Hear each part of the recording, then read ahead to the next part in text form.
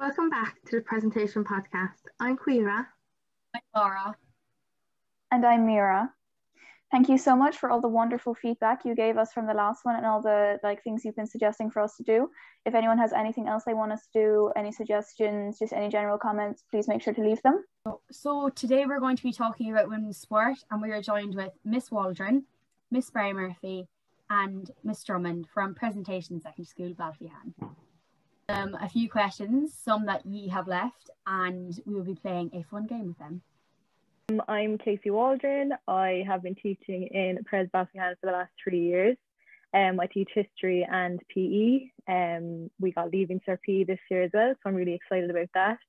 And LCA, Recreation and Leisure too.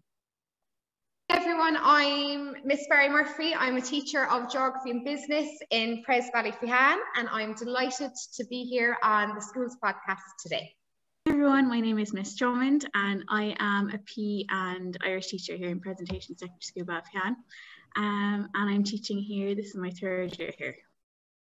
What sports do you play and who do you play for?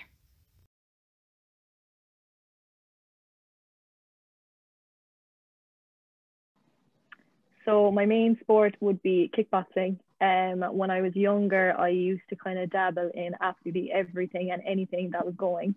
I suppose I kind of limited it then to maybe hockey when I was in secondary school, and I just played for my school team back then, which was the Ursulines Blackrock.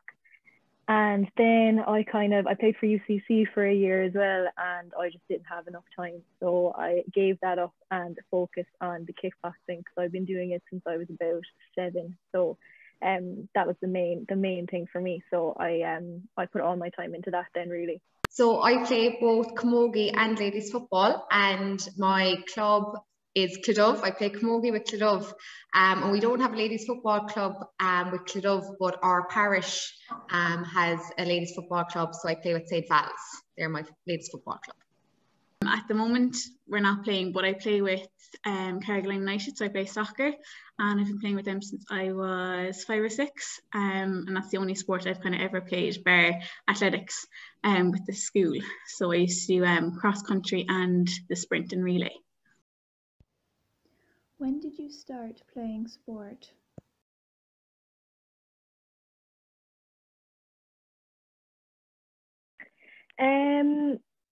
With a team, I suppose maybe like in primary school, whatever teams were going there, I'd hang around after school. It was usually only kind of camogie was the kind of sport we had in my primary school. We had a small bit of maybe basketball, but it wasn't competitive matches with other schools. So I suppose camogie for a couple of years, and like I did Irish dancing outside school then, when I suppose I maybe joined when I was about maybe 6 or 7. And I did like modern dance as well outside school around maybe 10, 11-ish. So yeah, probably 7 is probably the youngest when I had the opportunity to join a team. So funny, like literally the minute I was tall enough to hold a hurley. So my family are huge into hurling rather than football. So the minute we were tall enough to be able to carry a stick along with us, we were thrown out into the field. But I suppose I started really in national school. So at camogie at home, the first team you could play on was under 12. So in national school then, though, you're a little bit younger because you had the Skeena Skull. So I started playing when I was about 9 or 10, I'd say, 4th or 5th class anyway. I started playing soccer when I was about 5 or 6 with the boys in the academy. I was one of 2 girls that were playing. And then I started running when I was in primary school, but then I got an injury, so I had to stop then after that. When did you realise you wanted to play sports?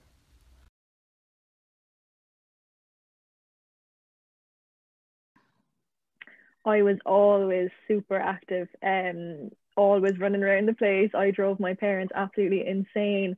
I would just run everywhere, absolutely anywhere. They'd try and sit me down and ask me to sing a song or something, and I'd be like, nope, just want to run. So I was always kind of out in the estate playing around. We had huge, massive, like evergreen trees in my garden, always jumping up the top of them, trying to climb up for as long as I can remember. I was outside. So I suppose it kind of, like, my whole family is very sporty anyway. Like my dad, my grandparents would have been sporty. So I suppose it kind of came from there. I suppose there was no realization. There was kind of like, not that there wasn't a choice, but it was just what I was brought up with. Both my parents played hurling and football. You know, even after, like, mom having me, she went back playing sport. So I was reared on the side of a pitch. So it was the done thing to do, you know. And being in the country, you know, you're just thrown to the pitch whenever there's anything on. I was literally thrown in the boot with mom and dad, going to all the matches. So I suppose it was instilled in me from a very young age. And you know, when you're going to these things all the time, you're going to want to do what the others are doing as well. So it just, yeah.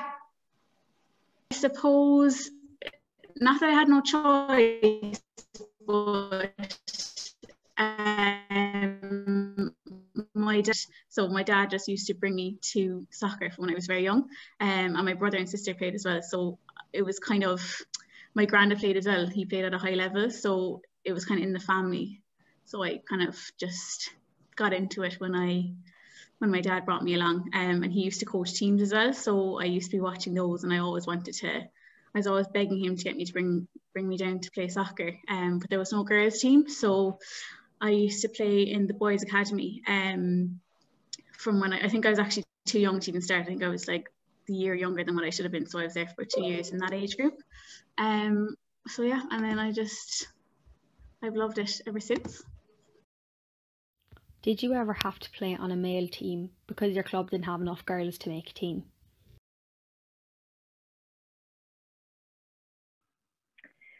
Well, I suppose that's a bit different with the kickboxing. No, in regards making up numbers for a team, but with kickboxing, like, we all trained together, and we used to fight each other. I suppose male and female, it didn't really matter. Once you kind of stepped in the door, you weren't a gender, you were an athlete. So yeah, so I used to fight them all the way up. We had to fight them competitively, had to fight boys competitively, I suppose, till maybe I was maybe like 10 or so. And then I would just fight them in training. So not with my club. We always had enough girls from under 12 up, but in school, we never had enough girls to play to enter a girls' Skeena Skull team until I was in 6th class. So in 4th and 5th class, I played on the boys' team. So it was quite an experience, but I suppose it really toughened me up. Now, I have a brother as well, so I was well able for the shoving, let's say, in the matches. But yeah, so I did have to play on a boys' team because there was no girls' team. There wasn't enough of us to get a team together. Yeah, so at that stage of soccer, I don't know, is it still the rule, but I know girls used to be able to play up until the age of 12, like with the boys' teams, because yeah, there wasn't enough girls to play to make their own team. But now it's a lot different. There's a girls' academy. I think it's in Carrigaline. It's a few years old now, but they have loads and loads of girls playing. So it's really nice to see. It's a lot different to what I grew up with. And they're actually really good as well. And they have like even like 212 teams and 214 teams. So it's a lot different now. Did you ever get told you couldn't play sport because you were a girl?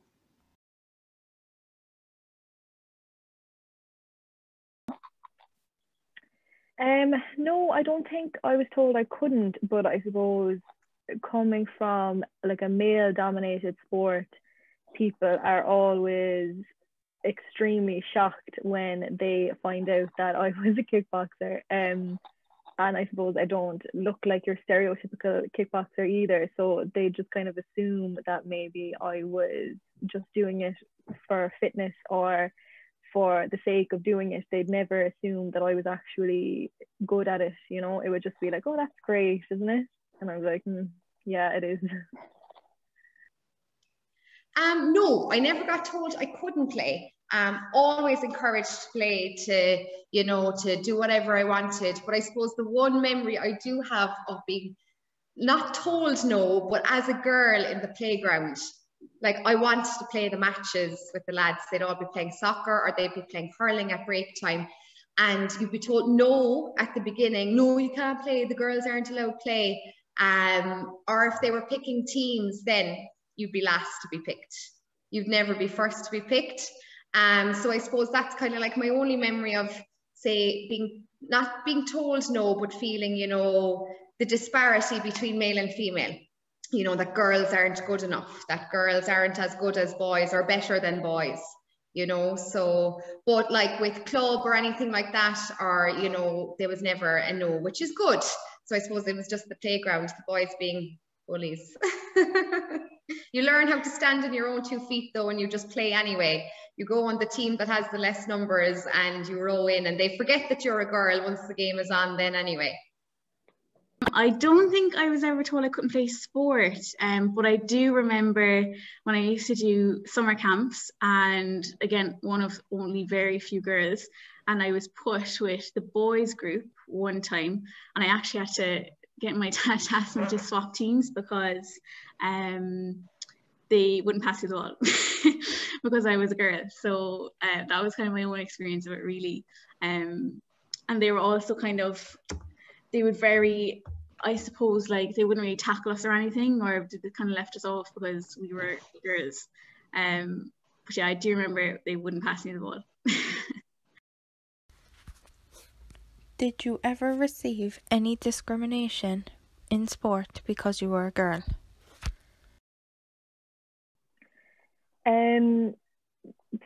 From time to time, yeah, it would have been more so when I was younger, I suppose.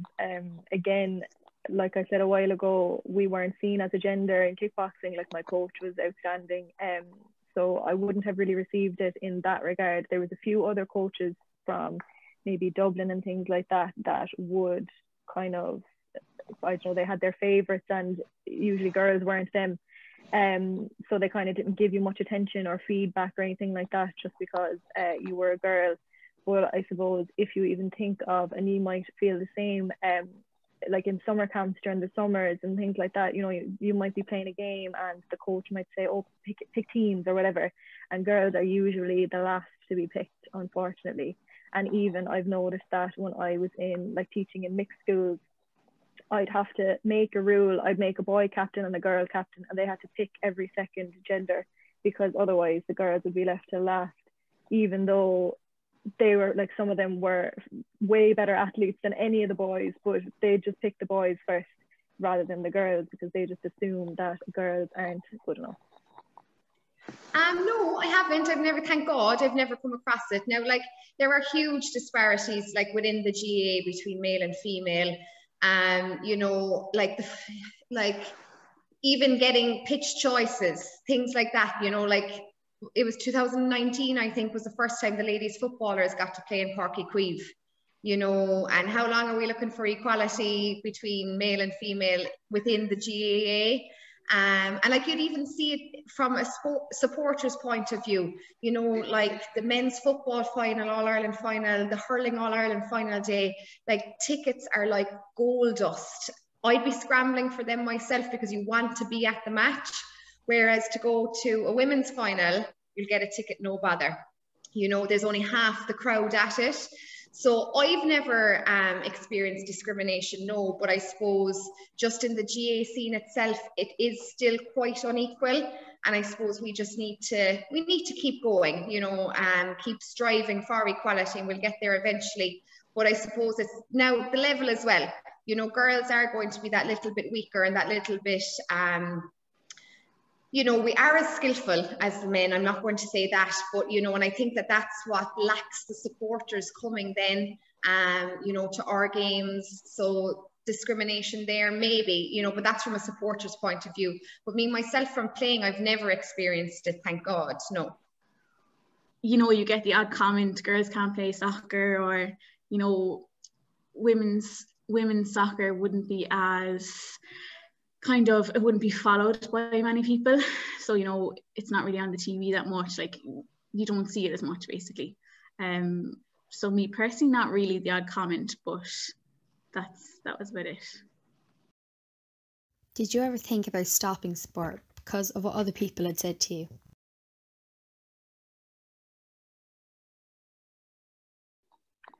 No, but I would be a very strong-minded person. I suppose I kind of do what I want, and I don't really care what people think of me. So if anyone said anything to me, it would probably just spur me on, to be honest, to prove to them that I can do it, or something like that. But I've seen a lot of people go the opposite way, and just go completely introverted inside their heads and just give up because of other people's opinions. No, I haven't. And I suppose it's just, coming back to like my roots and stuff, like I was always encouraged to play. And like within the GA community, women are totally encouraged to play, and to get involved as much as you can to enjoy it. So I suppose in different sports, you could see it happening, in more male-dominated sports. Whereas with the GA, with camogie and ladies football, they're very much coming under the one umbrella now, which is great. So you'd never see, somebody saying, no, you can't do that because you're a girl, which is good. No, I'd be quite stubborn, so I don't think I'd ever stop playing. Yeah, and I've always loved it, so no, I don't think so. Who is your biggest sporting inspiration?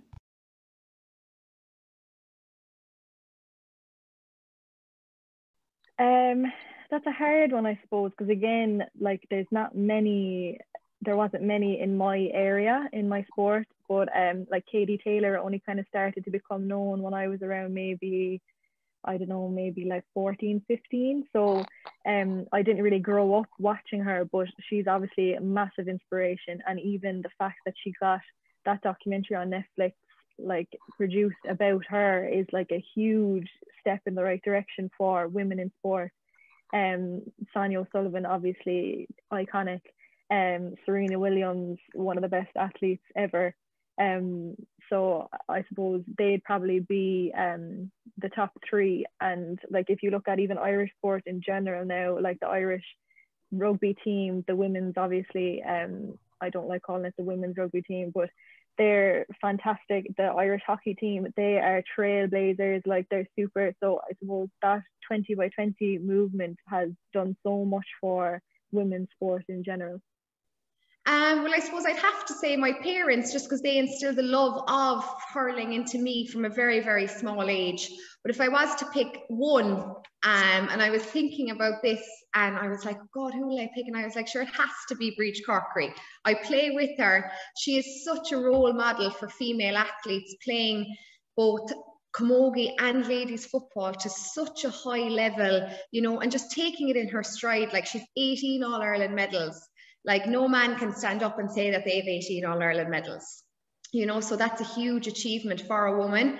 And I suppose being a woman as well, there's less pressure on us as a dual star, and we're allowed play more freely as dual stars. Like the male counterparts are put under a lot of pressure to pick one sport, because you have to give so much commitment to the sport.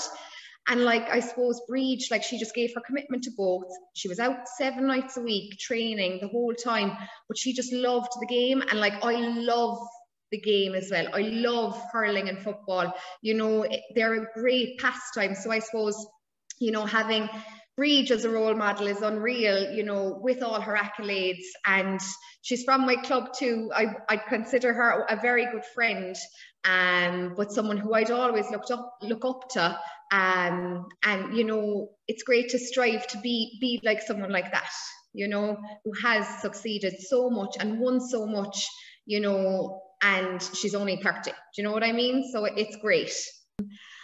I think just like soccer wise, I think Rihanna Jarrett, she plays for Ireland. I think she's brilliant. She used to play and then she got a bad knee injury, but she's come back and she's unbelievable. She's like an unbelievable player.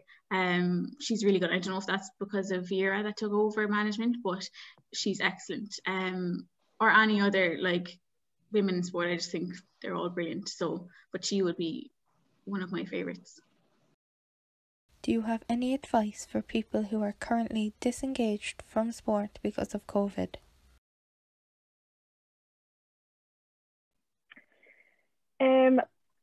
You just have to make a routine. Like it's all about routine, and it's all about making yourself do something. Like I am such an organized person. I'm a list girl. Like I have to have lists and lists of everything, so I cross it out. And every day I have on my list, like whether I'm going for a walk or whether I'm going to do a workout or whether I'm going to do yoga, and I have to do it to cross it off my list. Something as well, I've told a couple of my classes this already, that I learned only a couple of weeks ago, that 15 minutes is only 1% of your day. So if you can't dedicate 1% of your day to getting up and getting some fresh air or getting some form of exercise, like that's the biggest form of self-care and self-love, is dedicating 1% of your day to yourself rather than someone else, you know? Yeah, I suppose, and me myself, I found it so hard. Like the motivation is really hard to keep going through COVID. Like our team WhatsApp groups, like they're great to be sending in stuff to us to be doing like week on week, but it's so hard, lads, to do it by yourself. Like to go out there and to go running by yourself, to go sprinting. Like we got drills there back in January of like 10 sprints that you to do, you know, like within a certain time frame, say like 20 seconds off, 10 seconds on or whatever. And you're up on the pitch, and like I can remember it just started lashing rain on me. I was there by myself and I was like, what am I doing? You know, and like I found it really hard to motivate myself to keep going. But I suppose the thing at the back of my head that like I just finished the drill, got it done, I was like, we will be back together again. Like, you know, it's just to drive through it. But I can see how like motivation is really hard, and I suppose it's just to keep going, like, you know. And if you don't feel like going for a run today, don't bother, leave it till tomorrow. You know, if you don't feel like going fucking now, even having said that though, I was in foul form there the other day at home, and I was like, do you know what, now I'm just going out and pucking the ball off the wall. I spent 10 minutes pucking the ball off the wall, and I was like a new woman after, because I just like the frustration, when I was crossover, I just took it all out on the hurley and slitter, and it was great. So I suppose, you know, if you're having a crap day or a bad time, you know, exercise is a huge thing to get rid of all, you know, the adrenaline that's working up inside you, you know. So go out and kick the ball off the wall, get your hurley and slitter, whichever, go for the walk or the run. But like, I suppose from a motivation point of view, don't put yourself under pressure to, you know, be as fit as you were the last, you know, say finishing up in September when we were all finishing up or whatever, because it's hard to do it by yourself. And like once we're all back on the pitch together again, it'll be so much easier. What I would say is probably to start small and build yourself up. So it's like anything, like if let's say I was teaching you Irish and I started off with the like most difficult thing, like you'd just be lost and you wouldn't want to do it. So I think like start off simple, build it up, even if you're doing like, I don't know, going for like a 2 kilometer walk, and then build it up to like 3 kilometers. So kind of build it up, and every bit of exercise counts, and it's so good for your mental health and everything. So that's what I would say. What are your opinions on the fact that many sports are still very male dominated?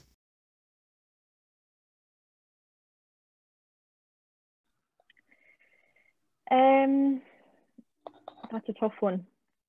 I suppose it's difficult because some sports are, we'd say, like classified as male sports and some as females. Like we'd say with gymnastics and things like that, you'd automatically think of the likes of Simone Biles, Gabby Douglas. Like you think of women, you wouldn't think of men who are also achieving the same things, I suppose. Like dancing as well is seen as like a girl's thing, not a boy's thing, and vice versa with the male and female. So I think it just needs to be like instilled in both genders from a young age that you can do whatever sport you are interested in, whatever you want to do. So like I suppose like it is changing, like more women in sports that have been seen as male sports before, like even like rugby and things like that. Sure, like the Irish women's team and the Six Nations was only set up there, I don't know, maybe 10 years ago, was it? Like maybe a little bit more.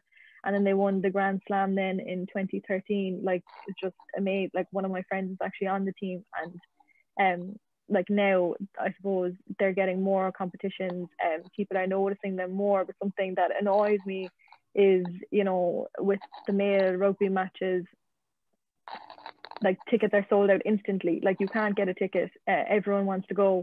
And like with the women's, it's like, oh, come if you can, you know, like that shouldn't be the case. It should be trying to make people more interested in watching women play sport?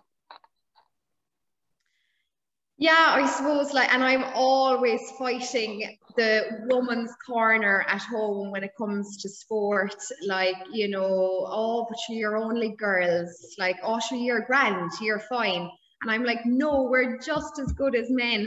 And it's actually, it was so funny this week, Cheltenham was on, you know, and like they were on about all the jockeys and whatever. And I was actually so delighted that Rachel Blackmore won the Champions Cup on Tuesday, wasn't it?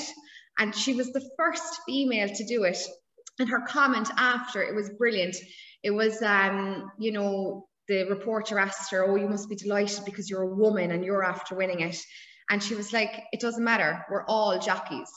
Whether you're male or female, we're all jockeys. It's just how good you can ride the horse on the day and how good the horse is going to be for you. I just thought that that was a fantastic. And I suppose, like, it's just, you know, it's people like that, you know, when she won a fantastic race now, and saying that they're going to make the changes for women in sport and for people's attitude to change, I suppose.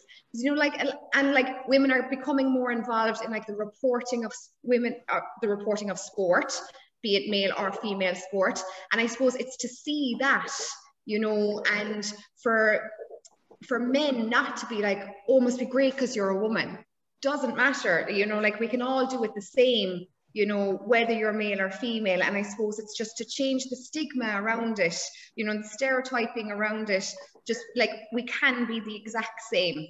You know, because like if you think, say, from my point of view, from hurling and camogie, you know, there is like that bit of strength required to play the sport, and men are obviously going to be way stronger than women.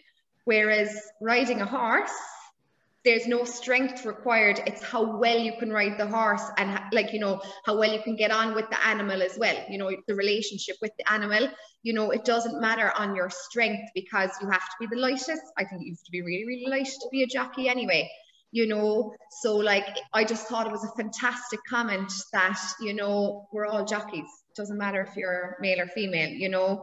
So that was, and if more women, when they get into the limelight, have that attitude, and most women do, because we want to be the same in terms of sport, we want to be seen the same, that'll be great. I would say that it has gotten a lot better, like it has, but like if you can't see it, you can't be it. So because women's sport isn't really like televised that much, or, you know, there's less teams in, like less women's teams like playing different sports, like for example rugby, there are less women's teams, but like if it gets out there more, if like it's shown more on television, if it's talked about more, then it'll become more popular, because like younger girls will be able to see it. And as I said, if they can't see it, they can't be it. Why do you think it's important for women to be in sport?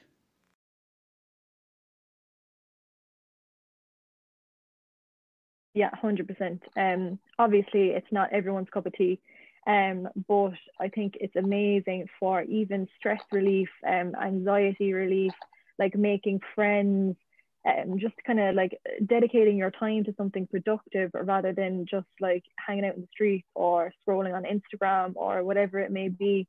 And it kind of, I suppose it instills a lot of things in people, like, you know, like you have to follow rules. It like makes you dedicated to something, it makes you passionate about something, it teaches you hard work. It like, there's so many things that are like, people just think, oh, sport is for sporty people. Like, no, it teaches you so much about life in general, and like it can give you so many opportunities to even travel the world, do whatever, you know, like you learn so much from it. So it's really, really important.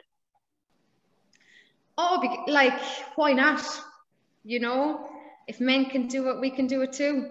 You know, like if you love something so much, why can't you do it? You know, it was like when I was small, like, you know, watching mom and dad play, you know, I wanted to be out there playing as well. And then watching my brother play, I was like, well, I can do it too. I'm at home doing it with him every day, you know, pucking out the back, playing matches the whole time. So, you know, why not? I think it's just important for every person to be in sport, no matter if you're male or female or whatever.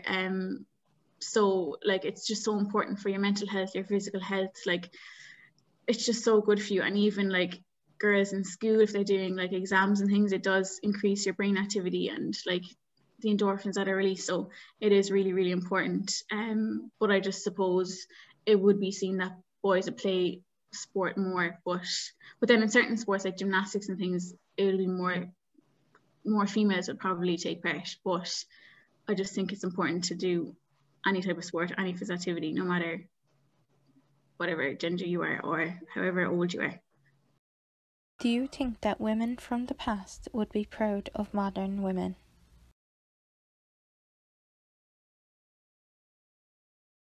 Oh, that's a tough one.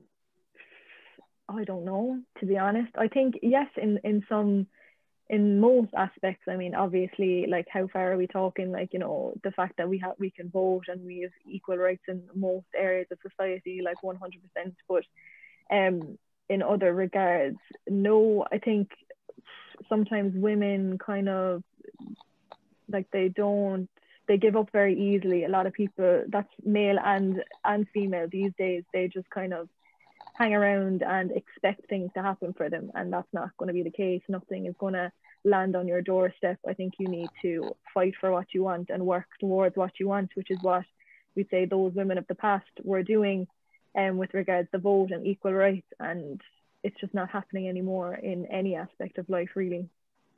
Oh, I think hugely.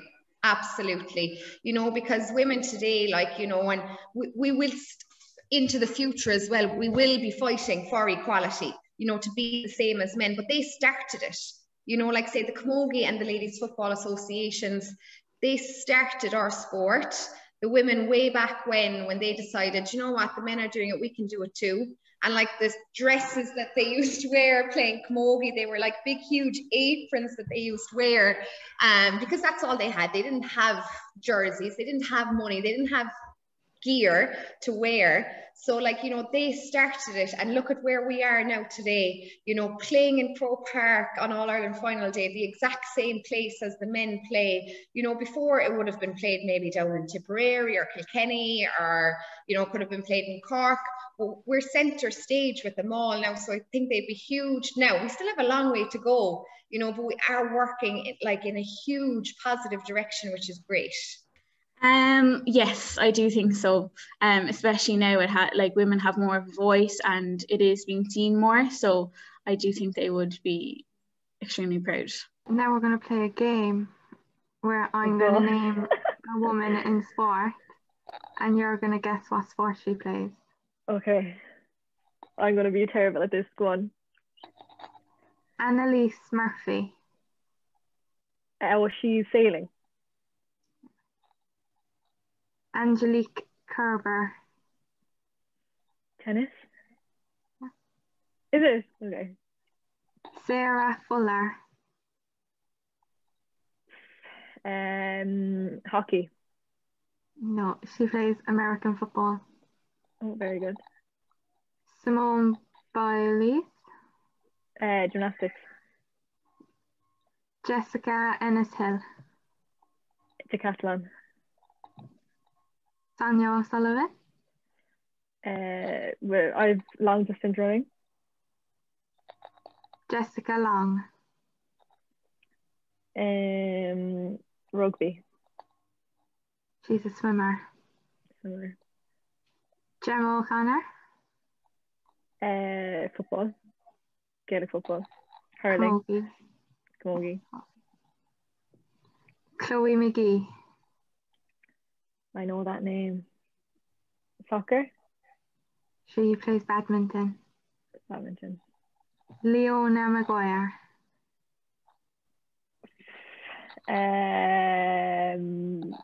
We go with soccer for her, so.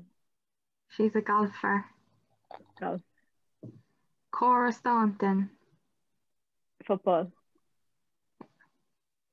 Easkey Britton. Horse racing. She's a surfer. That's cool. Sky Brown. Tennis. She's a skateboarder. That's cool as well. That's the end of the game. Excellent. Right, so we're going to play a game now. Okay. I'm going to name a woman in sport, and you're going to guess what sport she plays. Should have done my homework. Annalise Murphy. Oh, she's the rower. Sailor. Yeah. Angelique Kerber. Tennis. Sarah Fuller. Sarah Fuller. Oh my God. She lived rowing as well, no? She's American football. Oops. Simone Biles. Simone Biles. That's so bad. Basketball. Gymnastics. God. Jessica Ennis-Hill. Oh, she's a runner with the UK, isn't she? Sonia O'Sullivan. Runner. Jessica Long. Athletics? I don't know. She's a swimmer. Oh, okay. Gemma O'Connor. Camogie. Chloe McGee. Oh, she's a runner as well, isn't she? Or a hurdler? She's a badminton player. Oh, I thought, oh, it's McGeegan. Sorry. Okay, go on. Leona Maguire.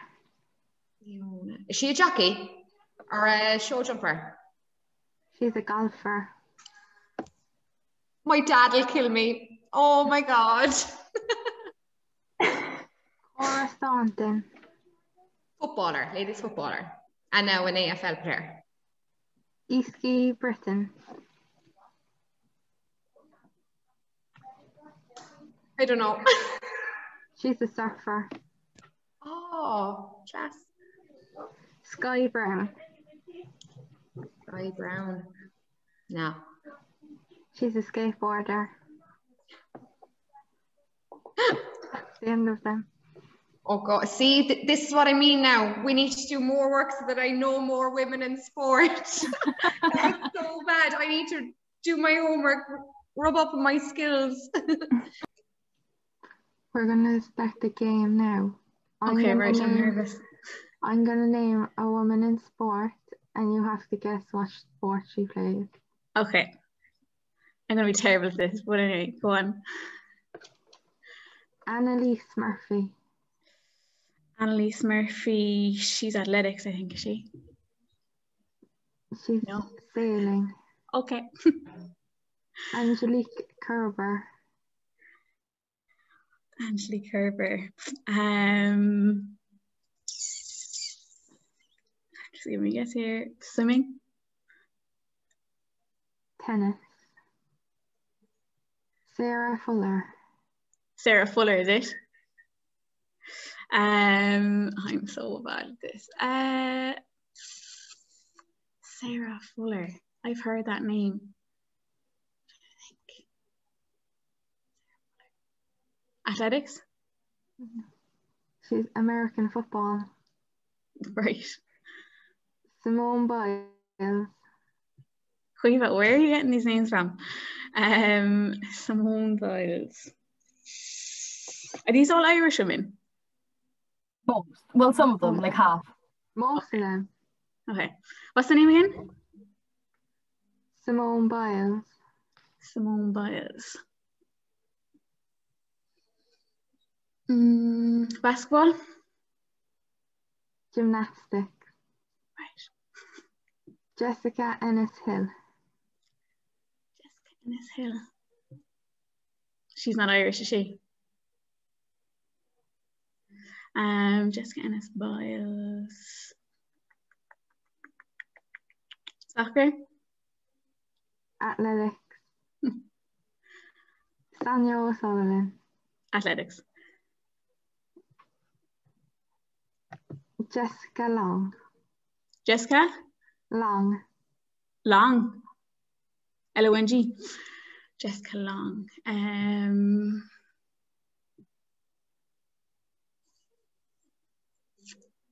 Jessica Long. Soccer. Swimmer. Gemma O'Connor. Camogie. Chloe McGee. Chloe McGee, I know that name. She athletics. Badminton. Okay. Leona Maguire. Leona Maguire.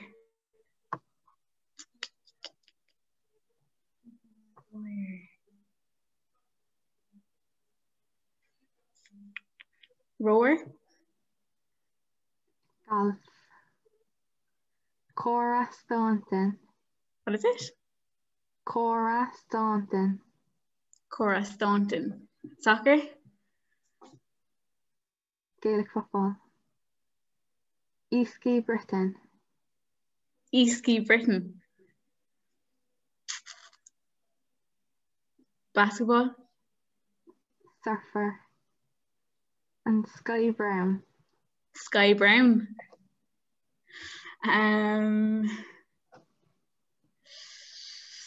Soccer. Skateboarder. Like, where was I really going to get a skateboarder? I thought everyone would know her because she's like the youngest Olympian ever. Like she's supposed to be in the 2020 Olympics. Oh, really? Yeah, No, and she was like the youngest Olympian or something like that. She was only like 11. Oh, really? Yeah, she was only 11 and she was supposed to be doing the Olympics. But absolutely no one got her. But everyone would get her. Well, look, I got 2 right. That was kind of embarrassing, but Thank you to Miss Waldron, Miss Barry Murphy and Miss Drummond for joining us today.